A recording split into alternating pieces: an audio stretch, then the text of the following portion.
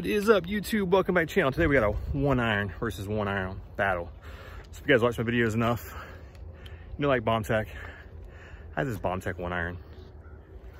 It's old trusty. Gets me in my fairway usually.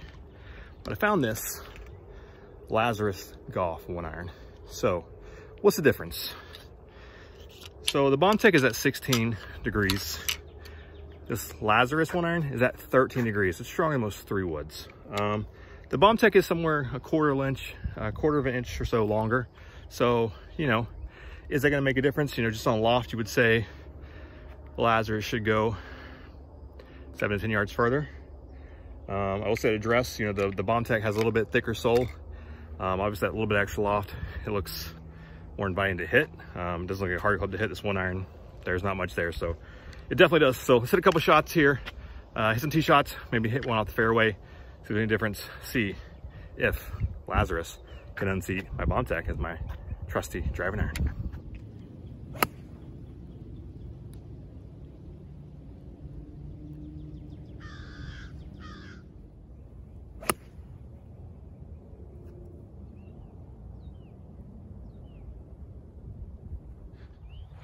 Here, right there. There's the BombTech. There's the Lazrus. BombTech actually by half a yard to a yard maybe. Interesting first tee shot. Let's hit a couple more, see what we get.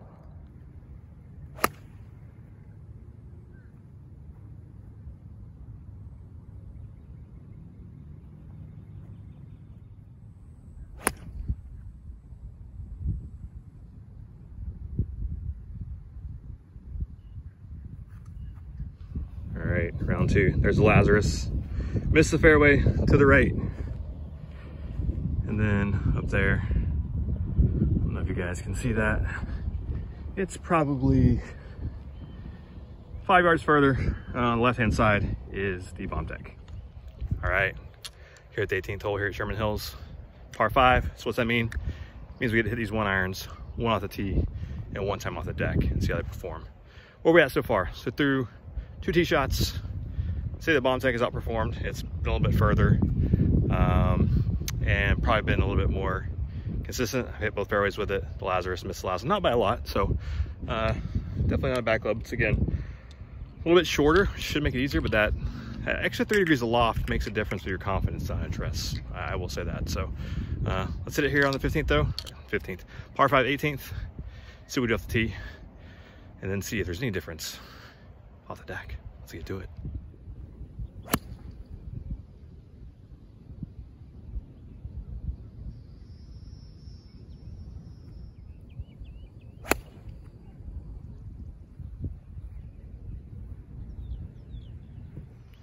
All right, I wish I could say I didn't do that on purpose, but I didn't.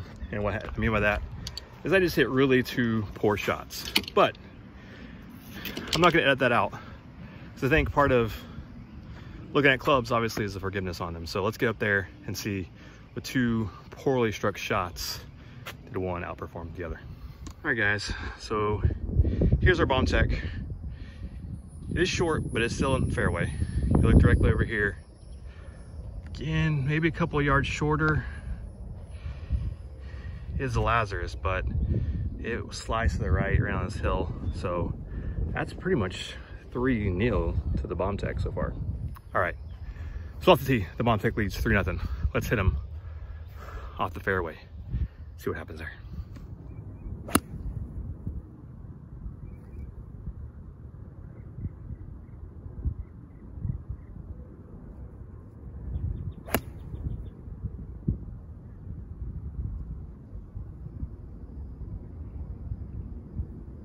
All right, so there we are with the BombTech. You see the flag pretty much right on line. Able to get it up here. Out there is the Lazrus. I will say the Lazrus went about a yard further this time, but again, swung out to the right and missed staying on the fairway. All right, guys, so that's the BombTech versus Lazrus. So BombTech wins 4-0. Now, to be fair, it's hot out here. I got sweat, humidity. You guys can probably see the storm clouds coming, so I get out of here. But to be fair, I have had those BombTech clubs for over a year now. I've played them So comfortability wise, I am more comfortable with the BombTech. So Lazrus has not performed poorly by any stretch of the imagination, and it's another budget brand. I will say even, so I can show you guys this. They actually looked very similar the way they are. The cavity there with the Lazrus stamp. Look at like their BombTech's cavity. So they look very similar in Clubs of Nature. So and they're priced about the same.